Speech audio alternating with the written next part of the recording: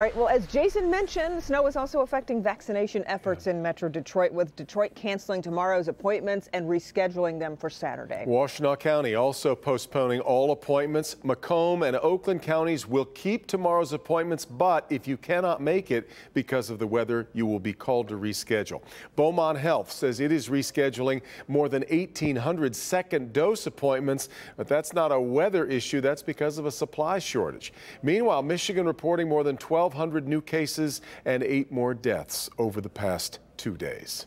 The effort to free a Novi man imprisoned in Russia for spying is moving forward tonight. Reuters reports Russia and the U.S. are discussing a possible prisoner swap that could allow for Paul Whelan's release. It comes after his family told Local 4 of their hope positive developments could be on the way after a recent call with the State Department.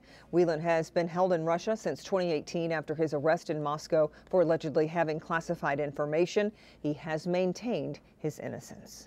Preparations underway for the Q Line to resume service later this year. According to Cranes, the Q Line could relaunch in late summer pending any coronavirus restrictions that are in place then. Of course, the Q Line was suspended last March in the early stages of the pandemic. It's been shut down ever since. The Woodward streetcar runs 3.3 miles connecting New Center, Midtown, and downtown.